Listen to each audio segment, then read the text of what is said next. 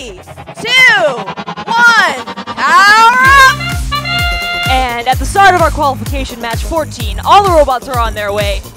Immediately, 597 taking control of the red switch. Over on blue, trying to place a power cube, but not quite getting it there. And it looks like that's all the cubes that will be scored in auto, and now the drivers are taking control. Right away, Triton Tech rushing to the blue side of the scale, attempting to place that first cube, and they do get the first say on the scale. But Surf City Vikings quickly answering that with the cube on the red side. Blue now has control of their own switch with a couple of cubes. Scale is 1-to-1, about neutrals, slightly leaning towards blue. Triton Tech hoping to add to that, now having firm blue control of the scale. On the Red Alliance, Titanium trying to pick up a cube there along the switch wall. Their alliance partners, 597, grabbing some cubes from the pyramid, look like they're hoping to bring them to the exchange. Team Sprocket on blue, bringing cubes over to the exchange for their side, which they can use for power-ups later on in the match. Meanwhile, blue has kept control of the scale. Titanium's hoping to contest that, but 58-57 still placing for blue as Titanium drops a cube of their own. With about 1:10 left to go in the match, Blue's control of the scale is quite a large lead. Blue has played in the meantime a Levitate power-up, earning a free climb for their alliance. Looks like Red just about to do the same, earning them a Levitate as well. Blue's lead on the scale is now commanding. Triton Tech still adding to that as they place another cube on the blue side. It'll be hard for Red to make that difference up. Meanwhile, control of switches has not been contested throughout the entire match. Looks like Surf City Vikings now are moving around a bit as we're moving into the final 30 seconds of the match. Still chances for teams to score some last power cubes. Looks like Triton Tech and 597 each scoring for their respective alliances in the exchange. And now teams are starting to approach the platform. Looks like Surf City Vikings on the Red Alliance hoping to latch onto that rung. See if they're able to get into position. Not quite, but they're trying to realign in the final 10 seconds. Blue trying to place the last few cubes, falls off, but they will have time to earn points by parking. Meanwhile, Surf City trying to climb, but run out of time in the final few seconds of the match.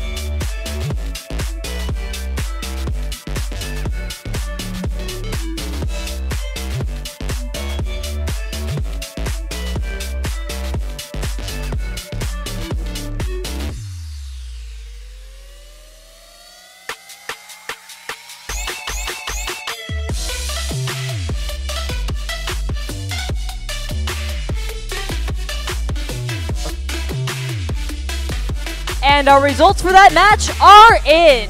Blue Alliance winning with a score of 349 to 308. Red Alliance does, however, pick up 1 ranking point from the Auto Quest. Now, let's hand it over to RSN. Blue able to pull out the win there. How'd they do it? Yeah, they were able to really coordinate well with each other during that match and kind of allocate resources appropriately to make sure they stayed ahead on the scale and were also attacking other areas of the gameplay. Yeah, we really only saw 58, 57 going to the scale late after it had mostly been settled, not being in the way of 60, 72, who's looked good picking up from the opponent's switch fence cube area. Yeah, and the Red Alliance here was actually able to keep it really close by utilizing their vault really well and filling the vault.